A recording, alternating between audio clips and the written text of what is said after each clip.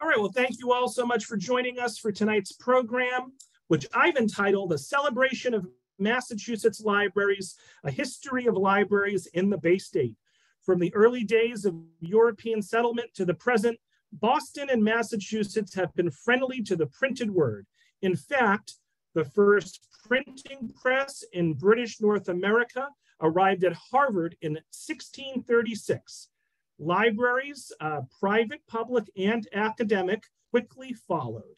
So Massachusetts author and historian Alan Earls will present a slideshow and discussion of some of the most important milestones, architectural gems, and key figures in this story, as well as an overview of just how richly endowed we are with libraries of all kinds today.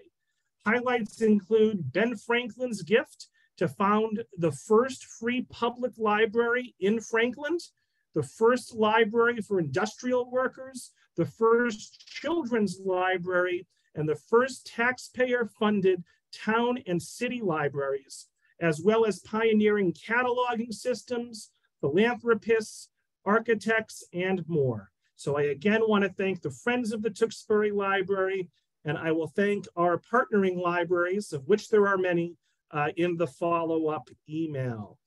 So all 100 plus of us, let's give a big virtual round of applause to Alan for joining us here tonight. And Alan, you can take it away. Thanks so much. Fantastic. Thank you, Robert. And hello to everyone. And again, thank you to all for enduring our slow getting online here. Yep, that was a great introduction. So, and given that we don't have a whole lot of time, I'll try to move through expeditiously. I've organized this very roughly in some topical areas like firsts. There's so much to say here. This should be a big, thick book, but it's not. So I'm going to give you a relatively quick overview in 45, 50, or 60 minutes. As Robert said, we had the first printing press in British North America, and Boston proliferated with coffee houses and reading rooms. These were places where people shared what little literature they could get, shared news, and talked about ideas. And there are obviously private and ministerial libraries. Ben Franklin in his autobiography references having surreptitiously or otherwise borrowed books from Cotton Mather's library. But books were around and valued and part of the society. It was a society that valued literacy as part and parcel of their religious outlook. People were supposed to be literate so they could understand the Word of God and understand the world they were in. As we mentioned, Harvard was founded in 1636, and momentarily thereafter started its library system. Very small system, might have been too grandiose a word for it at the time, but it was the first library system in the world, and is now, as we'll see later on, the world's largest academic library. Robert mentioned this earlier. This is the town I'm happy to live in. We were graced by Benjamin Franklin himself with 116 books. We named the town after him and then tapped him on the shoulders, so to speak, and said, I don't suppose you'd like to do anything for us now that we've named a town for you. And could you give us a bell? And he said, no bell, but I'll give you books, because that's what country folk need, books, so they can learn. The home of the first library was also the home of the Reverend Nathaniel Emmons, who was a highly regarded Congregationalist minister, kind of a hellfire and brimstone fellow, but an intellectual too. And he kept the books, gave them good care, and shared them with townsfolk. That was the vote in 1790 that took the books he gave slightly earlier and made them available to all townspeople without question. That's followed up with a monumental, in 1904, Ray Memorial Library building, which has subsequently been added to. As Robert mentioned, 1815, very early manufacturing site in Waltham, the Boston Manufacturing Company. That they not only established that very early industry, but they established this wonderful idea of having a library for their employees, who were, of course, literate at the time, and that was a nice perk. The State Library of Massachusetts, begun in 1811 and more formally established in 1826 to support the information needs of government. Arguably the first in the U.S., it kind of depends how you count it. Other states began this, but we were certainly one of the very first. And it's still there on Beacon Hill today with an amazing collection of books. It functions to some extent also as an archive. And it's a lovely place with great stained glass windows and views of the city. There's a view from inside of the State Library as it looks today. And we also have the first and oldest horticultural library. The Massachusetts Horticultural Society established their library way back in 1829 with 20,000 volumes, rare books, seed catalogs, glass negatives. It used to be at Horticultural Hall in Boston, near the Symphony Hall, but it's now at Elm Bank in Wellesley. As Robert mentioned also, the first dedicated children's library, I think, in the world was in West Cambridge, which is now Arlington, established in 1835 with a bequest from Dr. Ebenezer Learned and a subsequent $30 appropriation by the town. It was later incorporated in the Robbins Library, which you see pictured there to the left. But within that library is the little plaque you see on the right that describes this really important milestone in libraries and in the education of children. The Boston Public Library, obviously a true gem. A special state statute in 1848 allowed it to be established. It was officially started in 52 by the city. It was the first large municipal library in the United States, just ahead of New York Public, and the first major public library to also lend books.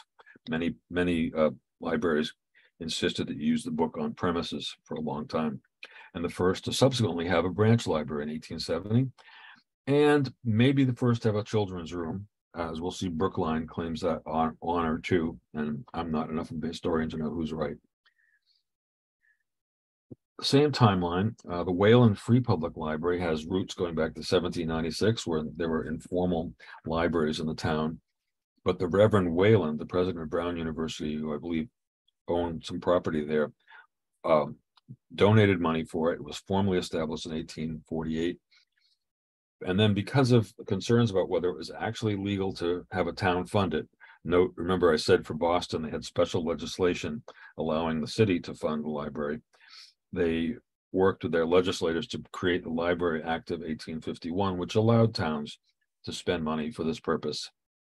This is a circa 1900 building that followed about 50 years later. Also pretty important, New Bedford Public Library, established in 1852 by the city. There were no philanthropists involved, unlike Franklin here and Wayland. At the time, the whaling industry had made New Bedford quite wealthy, and it had a lot of intellectual ferment and attracted later artists like Bierstadt, but before then, other people like abolitionist and escaped slave Frederick Douglass, who lived in New Bedford. There's some of the artworks that still grace the library today, as well as sculpting by Bella Pratt and painting by William Bradford. I only learned about this one 2 days ago. The Insurance Library of Boston, established in 1877. It's apparently the first and only such library in the world dedicated to anything you'd ever want to know about insurance. And it's primarily oriented toward the industry and supported by subscriptions from the industry. You know, big companies will spend thousands of dollars so that their people can use it. But it serves the entire US, and individuals, consumers, students can also use it for free, which is a pretty amazing little distinction. As I mentioned, the Brookline Public Library claims they had the first children's room in 1890, but interestingly, it really wasn't a proper library. It was just sort of a place for children to stay out of the way of adults, and the first librarian supposedly was the janitor. We were also the first state to have a library board looking at the libraries across the whole state. That was in 1890. Which shows how seriously the libraries reviewed, how important they were seen to be for the state and for its towns. And this is an odd one. Again, probably a first and only. In 1901, the Audubon Society established the Bird Library, a traveling library of bird books that was intended to be circulated throughout the state with the help of the Women's Education Association. No longer active, but for a number of years, books and exhibits were circulated around the state to raise awareness of bird protection and nature in general. The Kirstein Business Library, the first business library donated to the public by Louis E. Kirstein, and it was the second public business library in the U.S. It was formerly located for a long, long time at Court Square. It's now in the main branch on Boylston Street, and it's known as the Kirstein Business Library and Innovation Center within the main Johnston building. Okay, some superlatives. Well, how about tallest? The W.E.B. Du Bois Library, as it was renamed a decade or two back at UMass, is the tallest library in the Western Hemisphere. And I think there are a lot of legends around this library that apparently aren't true. I used to believe them. There was some scandals involving state contracting back in the 70s and 80s. And I think it may have been a library at Salem State that had a problem because it was designed incorrectly, and there may have been some corruption involved, but that was not this library. I think there's sort of an urban legend in Amherst that there's something wrong with this library, but it's not true. The oldest library building in the United States, the Sturgis Library in Barnstable. Now, I did say oldest building. It wasn't always a library, but part of the library structure includes a house built in 1645 by John Lothrop, who was a minister at the Barnstable Church. So another, a little peculiar, but charming addition to our list of peculiarities and firsts. Probably, I think I can safely say the most remote library in Massachusetts is this little gem on Cuttyhunk Island. I think in the winter, the population is in the dozens, if that. And it's not exactly easy to get to, but these intrepid library lovers will go anywhere, I guess. Okay, largest libraries in the US. Library of Congress, of course, Harvard University, 15 million books as of 06. I don't know, nowadays it gets more confusing because we no longer just count books, we count all kinds of objects and files and what have you. And the Boston Public Library is not far behind that number. And the Yale University Library too, which is not Massachusetts, but not too far away. So it's interesting to see the great concentration of books in this part of the country. And speaking of the Harvard Library, you know, it's great these Harvard kids have best library in the world. Can you blame them though for taking advantage of all the snow during the blizzard of 78 to turn the steps into a ski jump? Okay, some philanthropists that have contributed to our library picture here in Massachusetts. This is probably the most significant philanthropist, although most of his philanthropy went elsewhere. Enoch Pratt was born in the Middleborough area of Massachusetts, and he started off in Boston as a merchant selling hardware, and then moved to Baltimore and became a huge wholesaler and retailer and very, very wealthy. In Massachusetts, he funded the Pratt Free School in 1856, and then also funded the Middleborough Library in 1856 and again in 1865, though the building here you see on the right is much newer than that. But his main accomplishment was funding the gigantic, famous Enoch Pratt Library in Baltimore, Maryland, between 1882 and 1886, which is still there, one of the nation's largest public libraries. One of the many, many smaller scale philanthropists whom I'm familiar with, since I wrote a book on the centennial of this library, is Jacob Edwards of Southbridge, Massachusetts. He also was a local self-made person who was a businessman and merchant.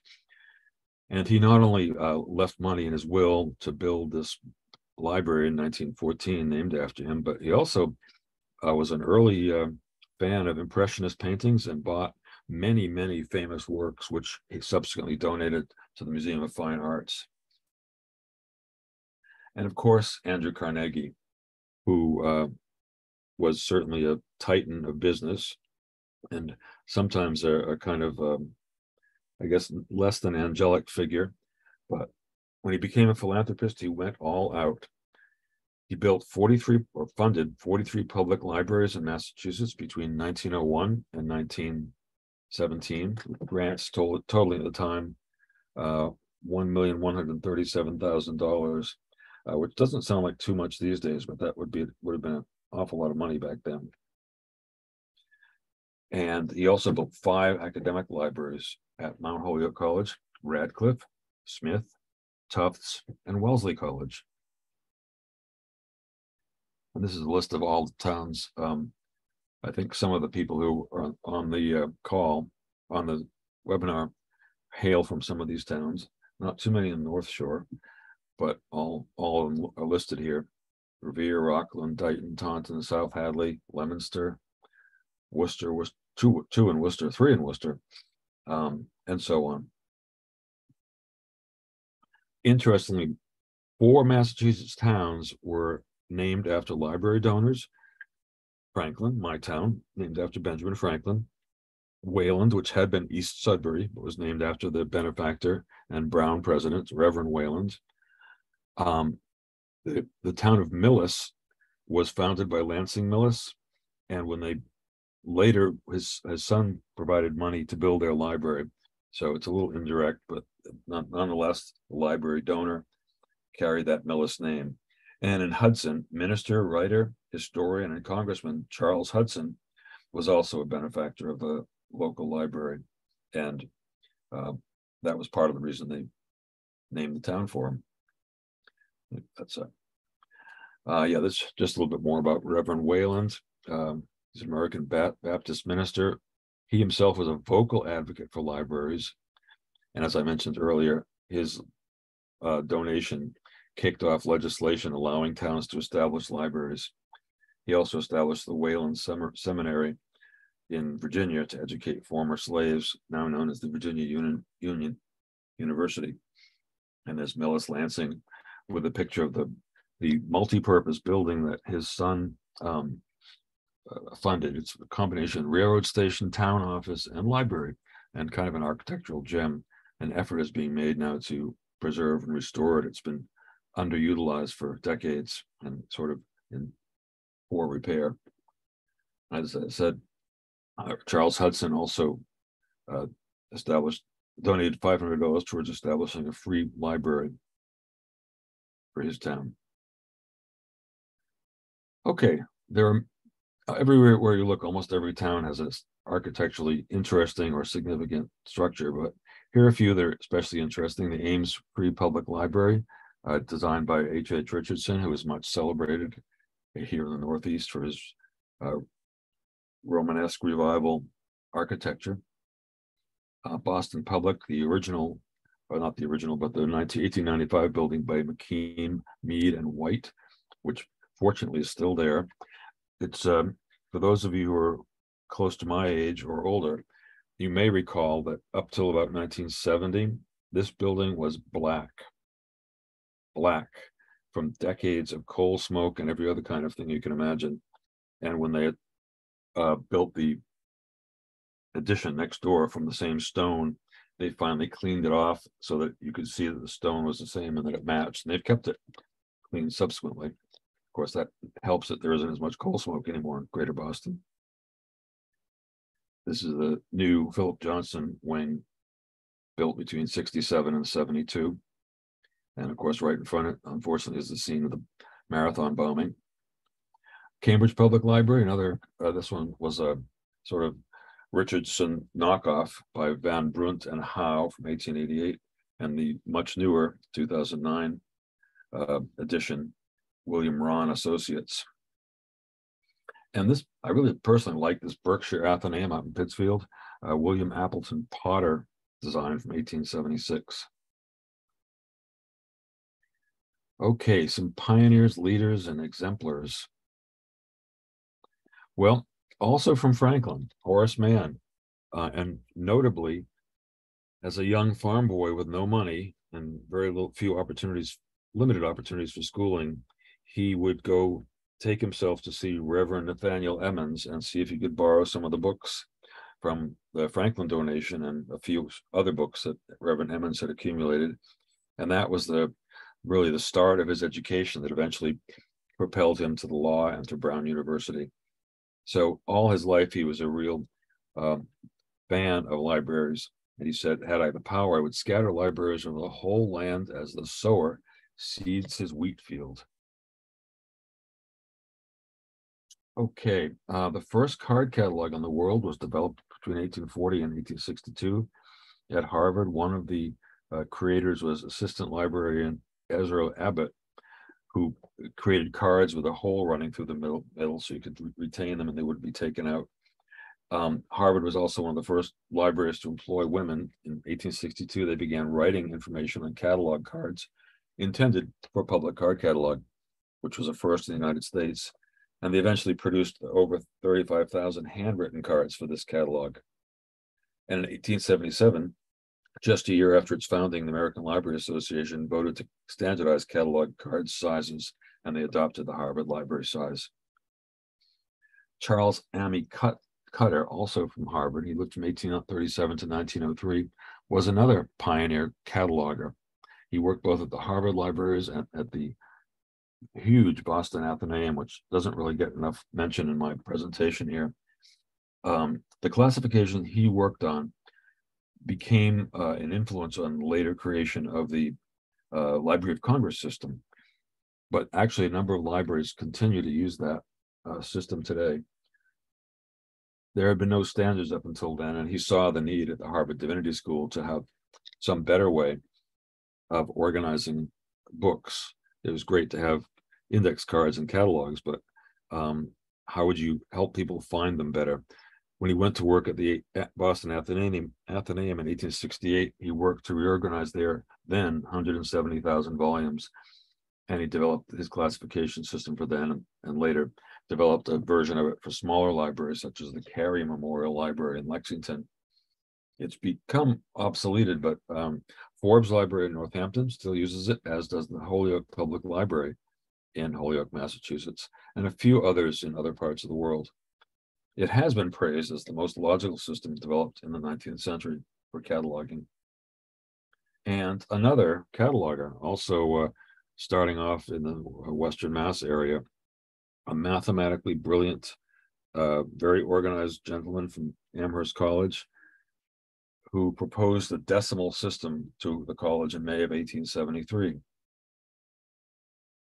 He would, among other things, he was a fan of simplified spelling.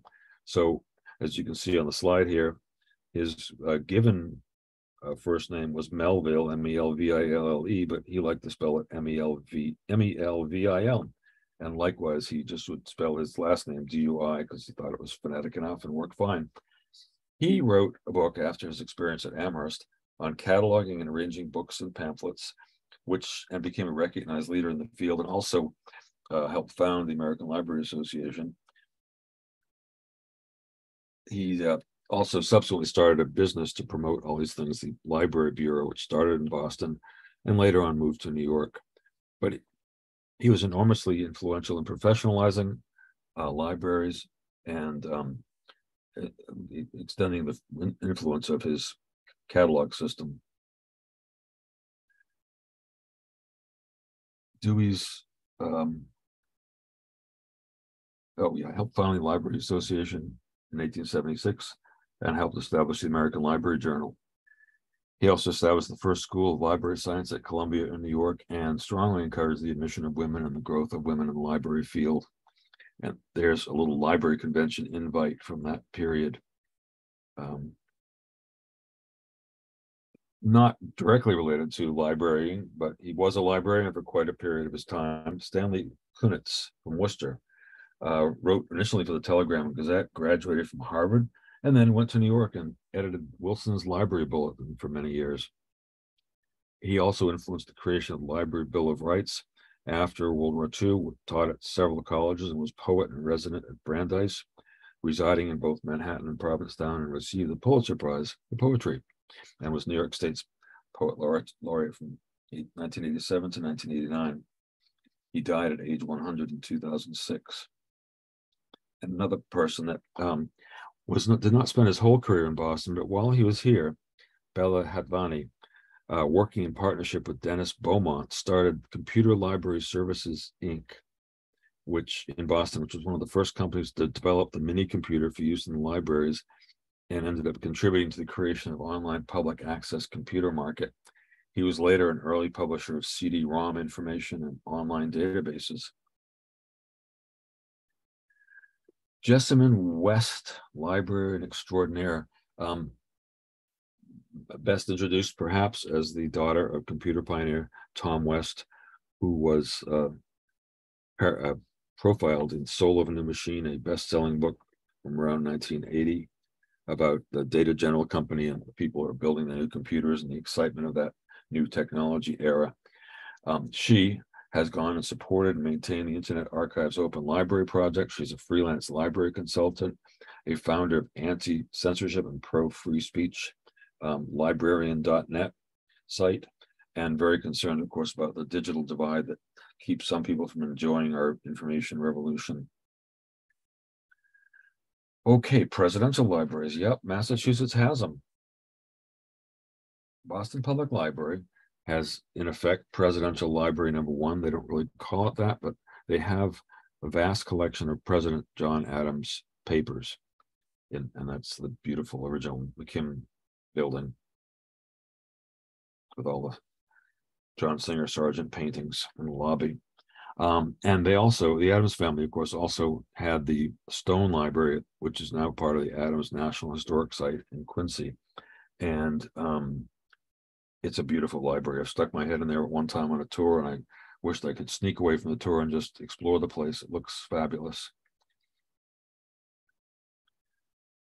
Another public presidential library is in Northampton within the Forbes Library. Calvin Coolidge, who at one time was mayor of Northampton, as you may recall, and then governor of Massachusetts before becoming vice president and then president, decided to donate his papers to Northampton after he left the presidency, and they agreed to accept it. So it's certainly far less in scale. It's nothing like more modern presidential libraries, but it's a great collection of ephemera and documents. And there's a little museum that you can go through and see photographs from his time in office and little bits and pieces like the famous headdress that he was given by members of an Indian tribe because he made some of the arrangements between the federal government and the Native Americans more favorable.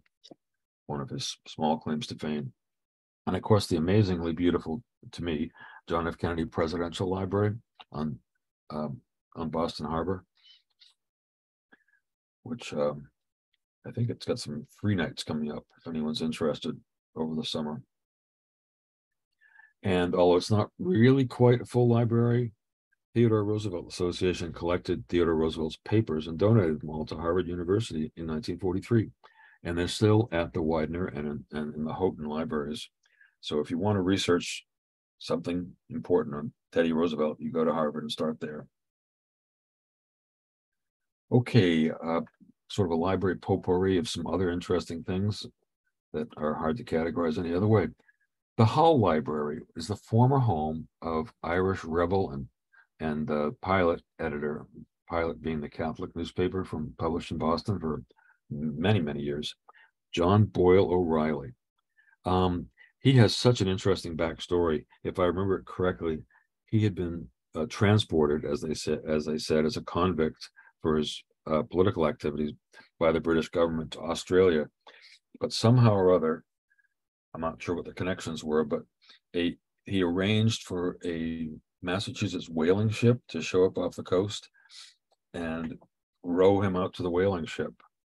And by that means, he escaped, came to Boston, was very successful, built this lovely house. And then again, I'm not sure the mechanism, but it became the home of the Hull Library, a really beautiful and unique structure.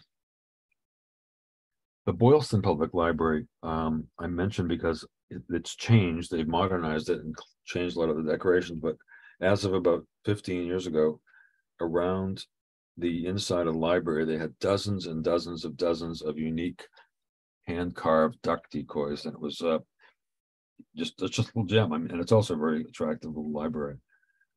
But they don't apparently have them anymore, and I don't know why.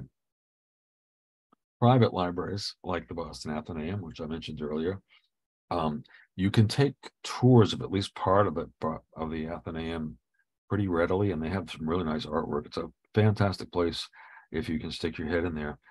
I've forgotten the total number of books they have, but it's very big. It's in the hundreds of thousands, maybe 1 million books in this facility that is a membership-only place, but it's been home to lots of writers and political people who've used it for studying and to just immerse themselves in ideas. And it's a great gem in the city. As I also mentioned a couple times, the Widener Library at Harvard. This is an unfortunate result of the sinking of the Titanic. This Harvey Elkins Widener was a student at Harvard, and during his time at Harvard, he came from a Philadelphia family that was quite wealthy. These are the books he accumulated just while he was at Harvard, 3,200 of them, I believe it is.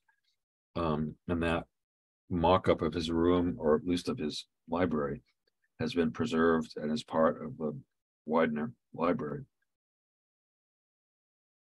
Another unusual library, which is mostly not here any longer, the Grace R. Babson Library of Isaac Newton at Babson College. Roger Babson was a kind of a, well, genius might be too strong a word, but he followed the financial markets and was one of the few senior people to anticipate quite correctly the crash of 1929. So he managed to preserve his wealth and maintain his status as a savant. People paid him for his opinions and his research. And he and his wife did all kinds of interesting things together, including later in life, he established a research organization in New Hampshire to study how to overcome gravity, which, yeah, he was a little out there sometimes. But in any case, this lovely room with all kinds of original artifacts that belong to Isaac Newton is now on semi-permanent loan to the Huntington Library of California. There are all kinds of amazing libraries at art museums. If you have time when you're visiting an art museum, stop and see the library, because you'll often find really wonderful gems that further explain what you're seeing, or maybe open you to new material and ideas about art and culture. The ones I know about, there may be others, are at the Addison Gallery, Philip Sandover Academy, Cape Ann Museum, the Clark Art Institute out in the Berkshires, the Duxbury Art Complex, the Norman Rockwell Museum, which is more of an archive associated with Norman Rockwell himself, the William Morris Hunt Memorial Library at the Boston Museum of Fine Arts, which is vast and pretty amazing in terms of its holdings. You can find things about art exhibits in the city going back 150 years, as well as reference books and things like that, and Worcester Art Museum. And now that I think of it, I know there's also, I think maybe I mentioned that soon, there's a great library at the Whaling Museum. Yeah, here is Medford Whaling Museum, and the Ernst Mayr Library at the Museum of Comparative Zoology at Harvard, and their Botany Library at Harvard. And Lars Anderson has an auto museum. Unfortunately, the one time I went, it was under construction. I couldn't get in to see it. But if you have interest in automobiles and such things, you'll find an amazing wealth of information there. Also, Old Sturbridge Village has managed to establish a library related to presumably early Americana. Yeah, libraries, and there are probably more than this that are also museums. The Emily Williston Memorial Library and Museum in East Hampton, and the Winthrop Public Library and Museum. But as we saw with the Bedford Library, and even to some extent my town library, Franklin, there are often art treasures or other things on display within libraries. You have to go explore it or find out where they're hiding, but there are gems to be found. And, you know, maybe a little bit nerdy, but if you have any interest in law, or you're studying law, or you're just a citizen who wants to better understand something that you're seeing in the world around you, all of these trial courts have libraries that are open to the public. Might have to go through security or ask around to find where it is, but once you're in there, you can usually even get borrowing privileges. You just have to provide information about who you are and where you live and so on and so forth, maybe show your ID. But a great specialized library that's available to anyone. Really a wonderful thing. Oops, we jumped ahead a little bit. Oh yeah, I suspect there's probably similar things at the other medical schools, but I'm familiar with the Francis Countway Library on Medicine at Harvard University's Medical School, which is vast and amazing. It's probably one of the, well, it is one of the leading medical history collections in the world with over 100,000 items. And there's a closely associated museum of kind of medical oddities in the same building, which is worth the price of admission, which I think is free, more than worth it. You can see you can access this for a small fee if you're a member of the public and not associated with Harvard or the medical area. Bookmobiles, kind of an antique idea, but a few towns in the state still have them. Beverly, Chicopee, Natick, New Bedford, and Worcester, which has 2 of them. And I think my town did have a bookmobile many years ago, 50 or 60 years ago. There's Natick's current bookmobile. Another great special collection. The MIT Science Fiction Library, which purports to be the largest such collection of science fiction in one place in the world. And I don't doubt it. Where else but MIT would you find that? I don't know how they feel about public borrowing it, but you could probably go in and look around. And I think, now that I think of it, I think I have a cousin who wrote something that's in there.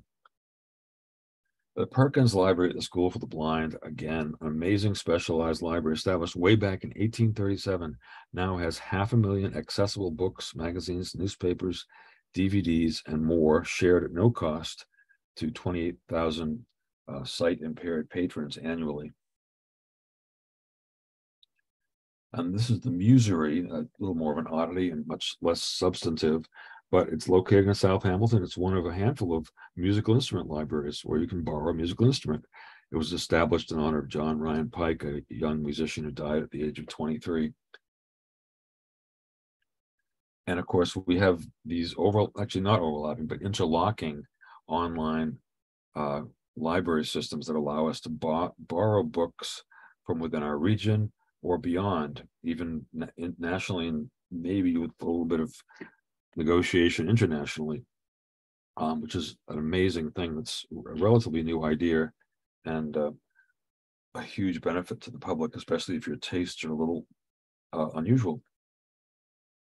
Okay, that's my spiel. I zipped through it a little quickly since we started off late, but I'd be happy to attempt to address any questions folks may have. Let me look in the chat room here, see what's going on there. Anybody posted anything? Chelmsford has a new, Chelmsford has a bookmobile, thank you. And Framingham has a bookmobile, great, I did not know that. Good information.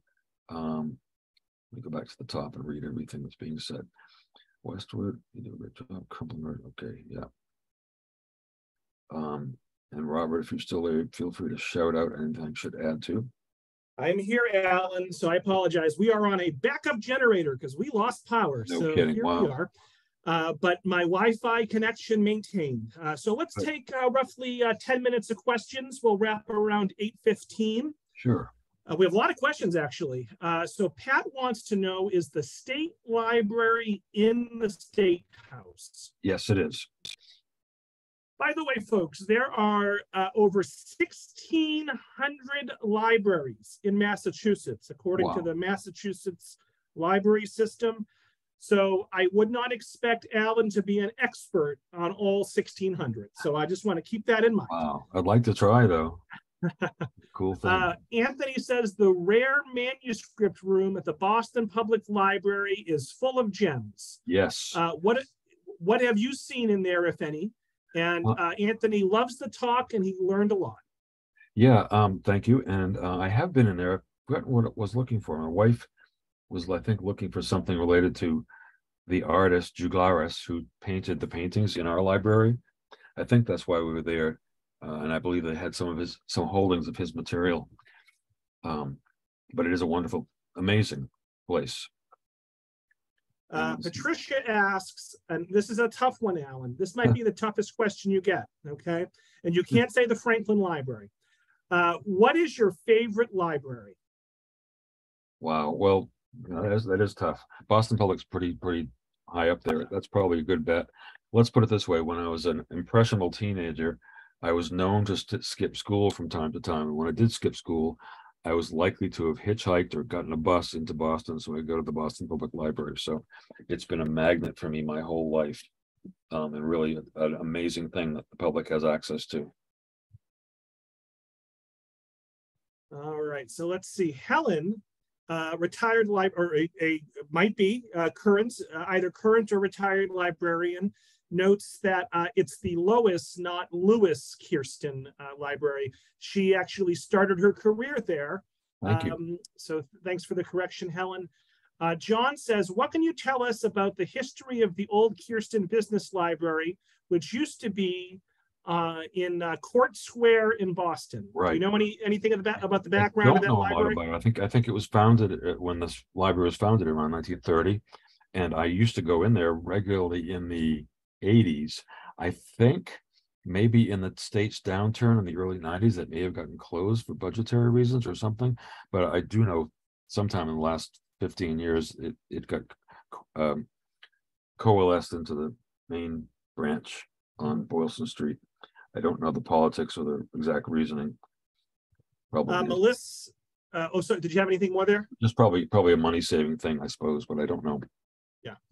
Melissa says that she lived in Baltimore for 20 years and is a big fan of the Pratt Library there, which you referenced. Yes.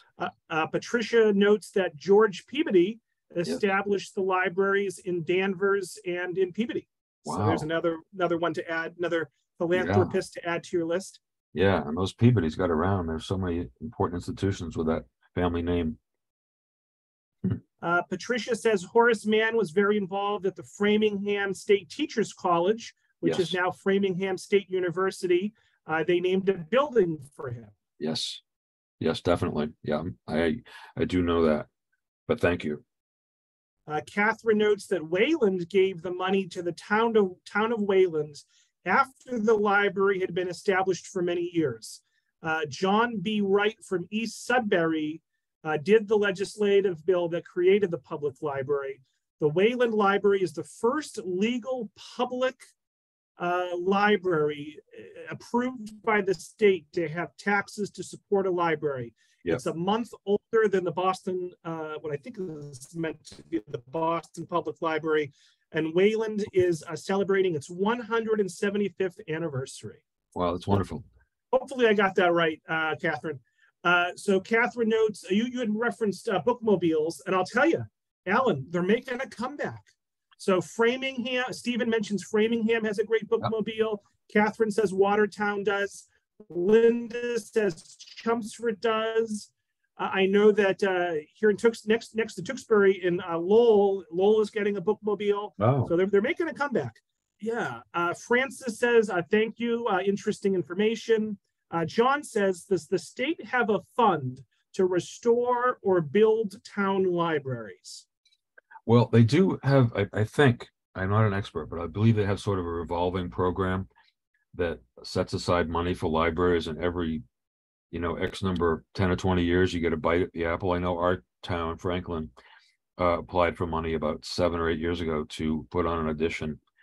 And it's, there are probably other things for restoration, probably not enough for restoration, frankly, because I know here in Franklin, we've had to look for private funds to do a lot of that. But it's probably a patchwork, but definitely for kind of expansion and those kinds of things, there is a regular program of that.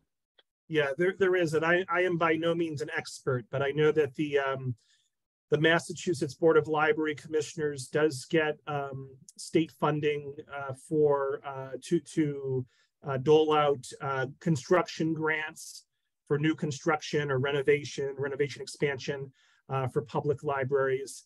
And, it's never enough money, but, and there's this complicated formula, I think, based on, population and square footage and all this and that. But, usually libraries can get reimbursed, the municipality can get reimbursed, a certain percentage of the construction costs through this construction grant program. So more information about that is on the Massachusetts Board of Library Commissioners. And there's probably other people on this call that are more knowledgeable on that than I am. Judy says, thank you. Dory says the Malden Public Library has a great art collection, and she considers it a museum in addition to a library. Nice. Catherine notes that interlibrary loan has been around for more than 40 years. 40 years. Yep. And she notes that she's used it internationally for many, many years. Nice. All right, we're starting to wind down. Joyce says she loved the presentation. Stephen says, thank you very much, Earl. Excellent presentation. I didn't know this, Stephen. I'm a librarian, also from Franklin, and really appreciate our Franklin Library. I also enjoy the books you've written, including the ones on 128 High Tech Belt and Raytheon. Nice, thank you.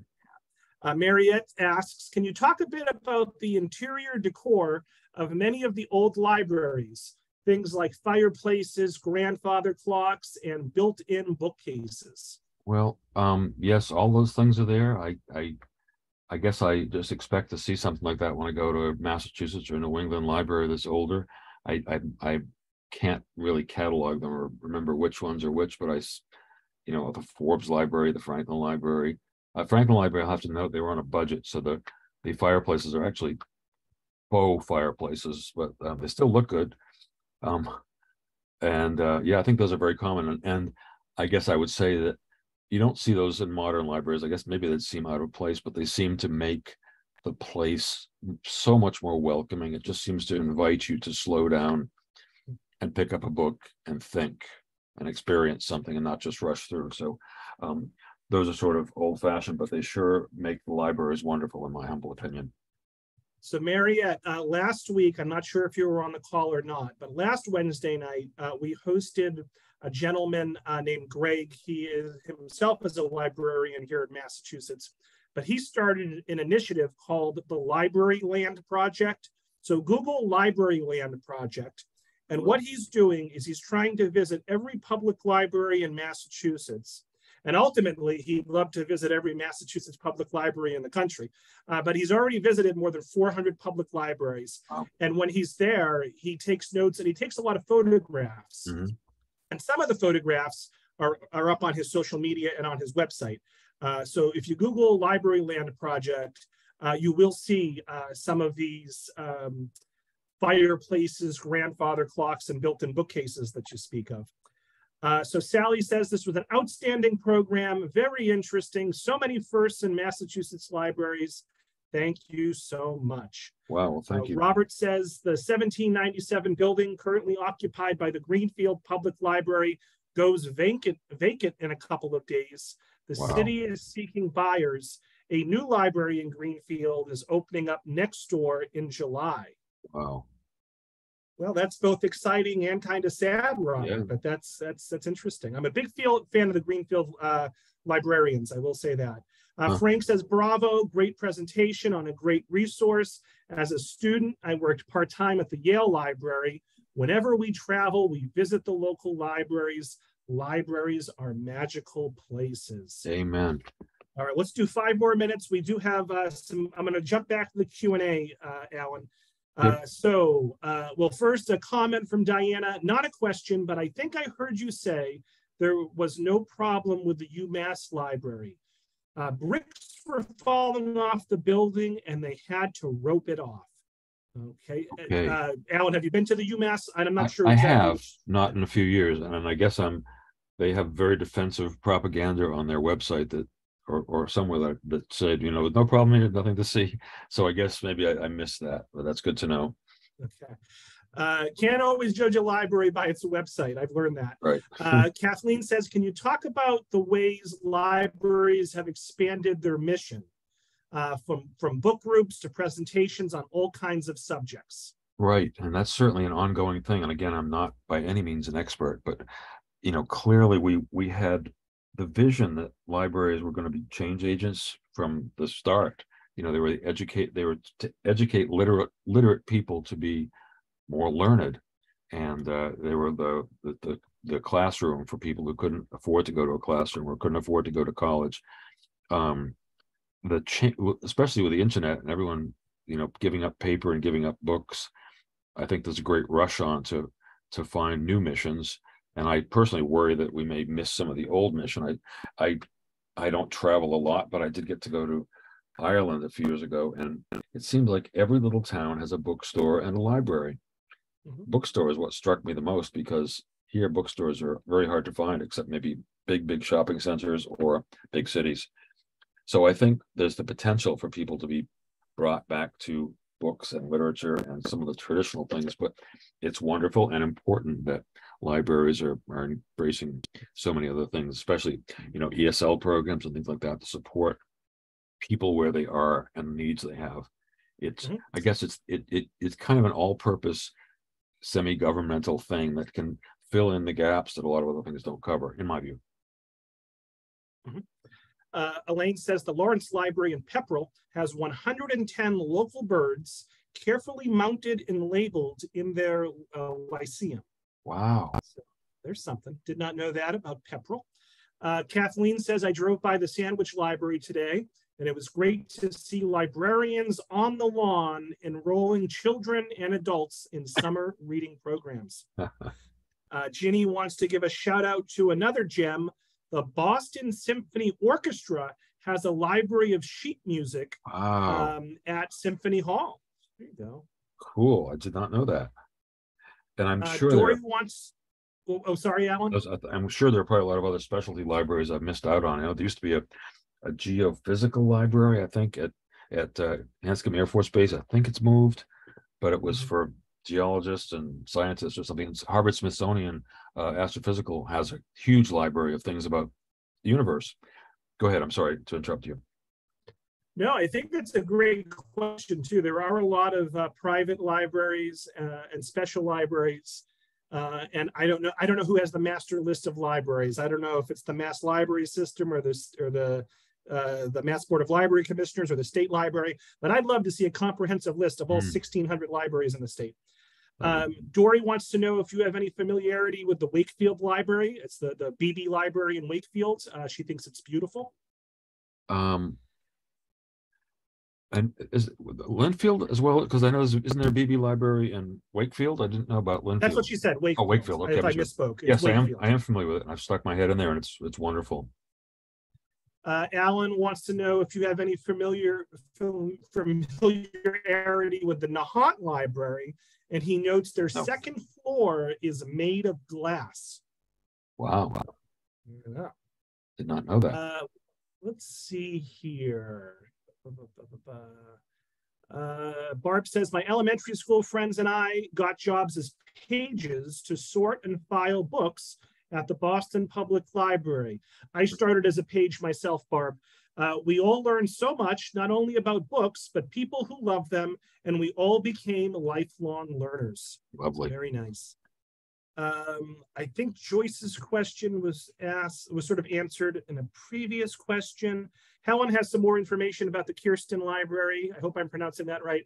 It was founded in the 1930s by the Kirstens. One of them founded Filene's and the other, the New York City Ballet.